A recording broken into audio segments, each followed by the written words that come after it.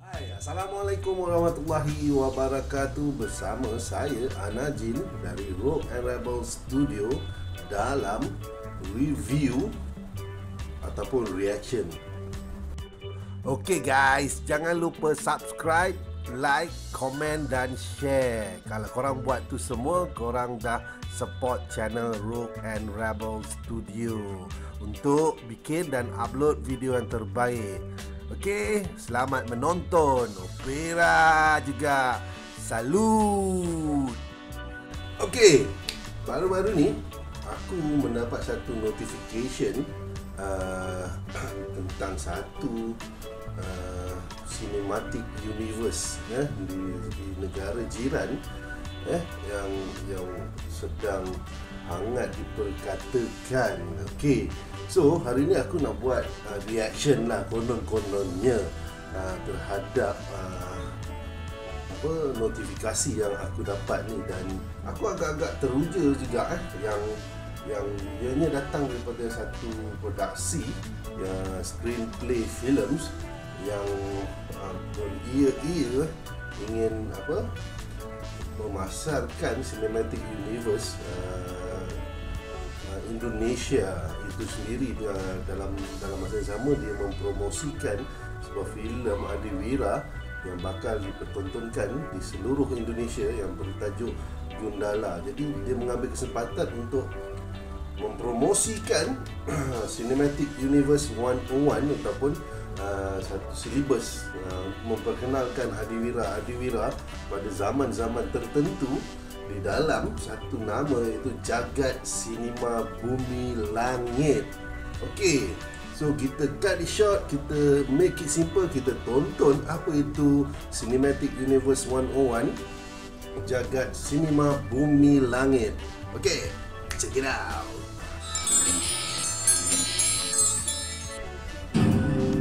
Selamat datang di Jagat Bumilangit. Jagat Bumilangit. Ada 1000 lebih karakter dari cergam legendaris Indonesia di Jagat Bumilangit. Dia mengatakan dia mempunyai 1000 karakter di dalam Jagat Bumilangit dimulai sejak Letusan Toba 75.000 sebelum Masehi.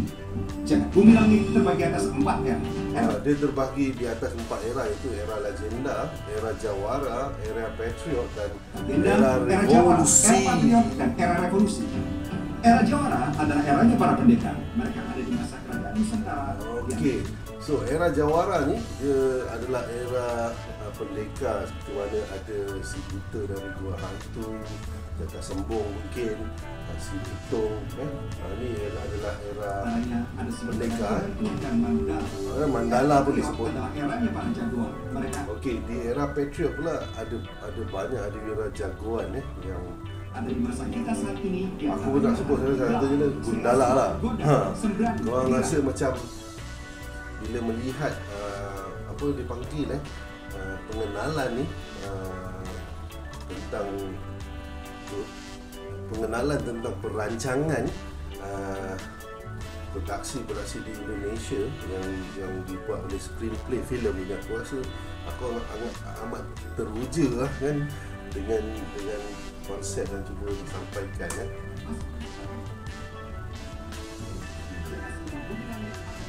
Okay, so kemudian dia mempromosi Gundala yang akan berada di sinetron di seluruh Indonesia pada Agustus 2019. Aku tak review lagi trailer Gundala, so aku akan buat selepas ni. Okay, so Jagad Sinema Bumilangit 2019 hingga 2025. So, dia punya perancangan daripada tahun ini 2019 hingga 2025.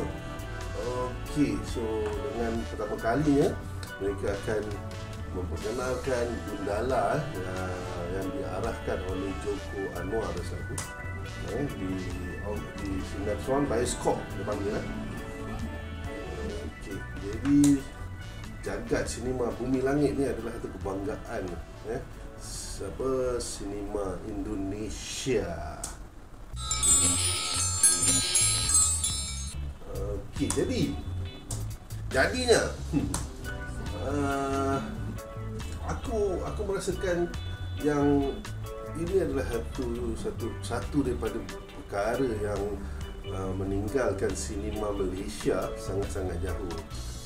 Mereka mengambil inspirasi dan aspirasi daripada Marvel Cinematic Universe dan mereka membina Jagad Sinema Bumilangit dengan watak-watak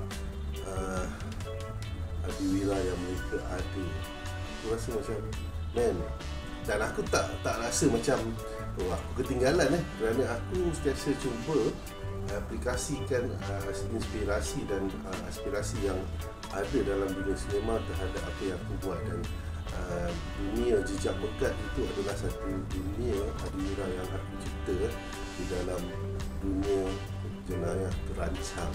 Okey, itu satu. Tapi mungkin ada jika ada rezeki, orang cakap dia tak ke mana, kita cuba usaha, kita cuba buat yang terbaik. So, dengan adanya Jagad Sinema Bumilangit, Jagad ni aku rasa dia macam satu Jagad aku teringat si takluk Jagad lah tiba-tiba. So, apa yang kita perlu tahu iaitu salah satu karakternya iaitu Gundala adalah jagoan dari Era Patriot yang akan mengawali Jagad Sinema Bumilangit. Bayangkan. So, Gundala ni adalah salah seorang daripada adiwira dari Era Patriot yang akan menjadi ketua dalam dunia Jagad Sinema Bumilangit. Jadi banyak karakter lain ke yang akan ada di dalam sinema Jagad Bumilangit ni? Macam yang kita tahu, dia ada beberapa era tadi, 4 era, iaitu Era Legenda, Era Jawara, Era Patriot dan Era Revolusi. Jadi dianya macam nak tunggu sampai 2025.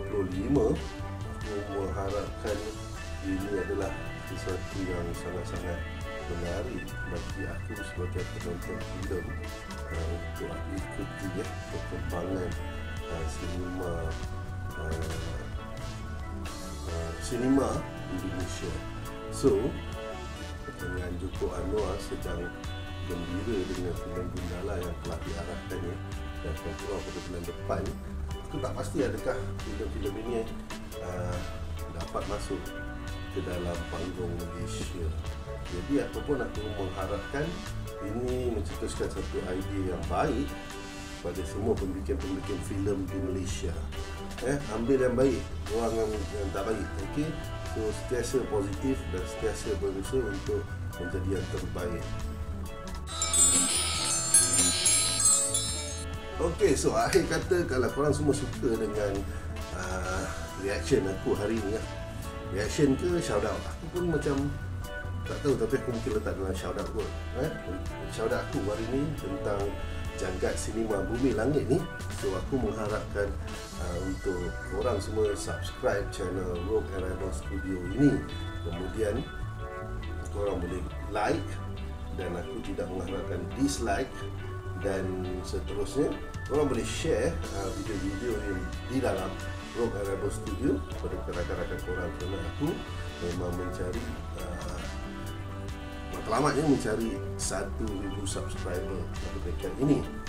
Okey, dan seterusnya aku ada buat satu giveaway session.